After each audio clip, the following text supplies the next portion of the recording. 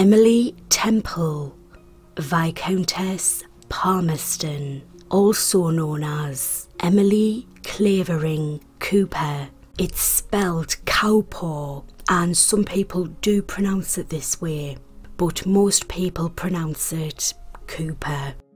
She was born the Honourable Lady Emily Lamb in 1787.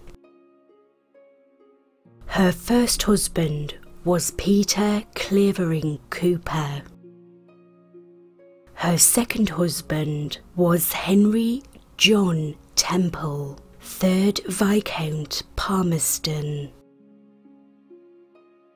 She had 5 children. George Augustus, he was born the 26th of June 1806 and died the 15th of April 1856. Sir Charles Cowper, he was born the 26th of April 1807 and died the 19th of October 1875. Emily Cowper, Viscountess of Shaftesbury. She was born 1810 and died 1872. William Francis Cowper Temple, 1st Baron Mount Temple. He was born the 13th of December 1811 and died the 16th of October 1888. And Frances Elizabeth Cowper, Viscountess Jocelyn. She was born 1820 and died the 26th of March 1880.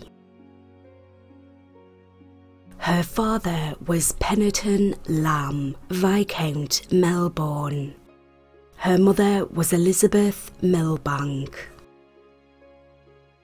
Emily was born in 1787 to Peniton Lamb and his wife Elizabeth née Milbank. Due to her mother's numerous love affairs, her true paternity was never verified and has been described as being shrouded in mystery. The Lamb family had been politically prominent since the mid-18th century, reaching their height of influence in Emily's generation. Her father was made Viscount Melbourne in 1788. At the age of 18, Emily married Peter Clavering-Cowper. He was 9 years her senior. Lord Cowper had a reputation for dullness and slowness of speech, which were in marked contrast to his wife's social gifts. A more favourable opinion was that he was a quiet, pleasant man who was far less stupid than he appeared to be, but preferred to avoid society and politics. Emily threw herself into the Regency social scene, becoming a patroness of the highly exclusive Almack's Club. She was noted for kindness and generosity and would do anything for a person she liked. She would even help people she disliked, although she detested her sister-in-law Caroline when Caroline was barred from Almack's Club, a sign of the deepest social disgrace. Emily eventually managed to get the ban lifted. Like many of the society ladies of the age, she had love affairs, including one with the diplomat Carlo Andrea Pozzo di Borgo, later Russian ambassador to Great Britain. Emily was noted not only for her beauty, but for her extraordinary charm. She was described as grace put into action, whose softness was as seductive as her joyness. She was undoubtedly the most popular patroness of her club. her warmth and charm being a notable contrast to the rudeness and arrogance of some of the other ladies in her club, especially Lady Jersey and Princess Leven. At Almack's, Lady Cowper was increasingly seen in the company of Henry John Temple, 3rd Viscount Palmerston, who was known as Cupid at the time for his various romantic dalliances, including affairs with Emily's fellow patroness of Almack's, Dorothea Leven, and Sarah Villiers, Countess of Jersey. Palmerston was a regular fixture at her parties and salon, and as Lord Cowper sank into a long period of ill health and general decline, Lady Cowper and Lord Palmerston entered into a romantic relationship. This brought Lord Palmerston, a Tory, increasingly in contact with notable Whigs, particularly Emily's brother. Of the 1826 proposal for Catholic emancipation, Palmerston said, "The Whigs support me most handsomely, and were indeed my chief and most active friends." He switched affiliations and ran as a Whig candidate.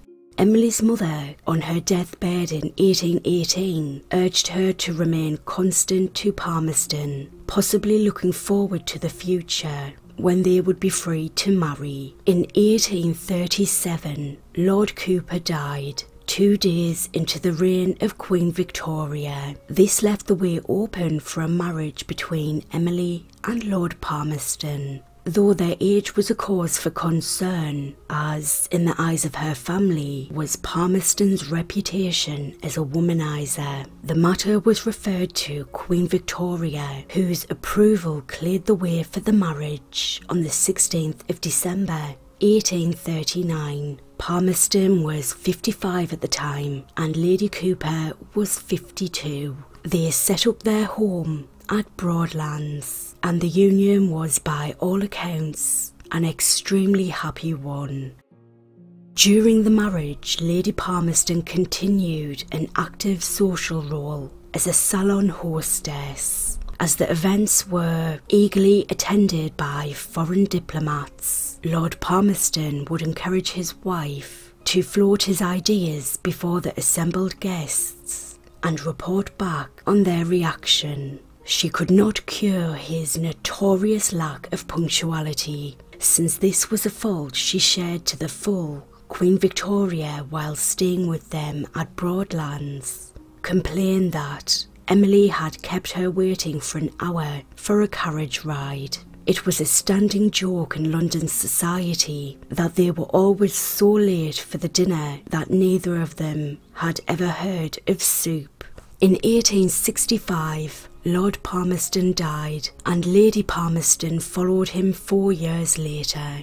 She was survived by her 3 sons and 2 daughters. One of her daughters, Emily, was believed to have been fathered by Palmerston, and her son William by an Italian diplomat. And this concludes the video. Thank you very much for watching. If you enjoyed this, please click the like button, give it a thumbs up, and please subscribe for future videos. Thank you.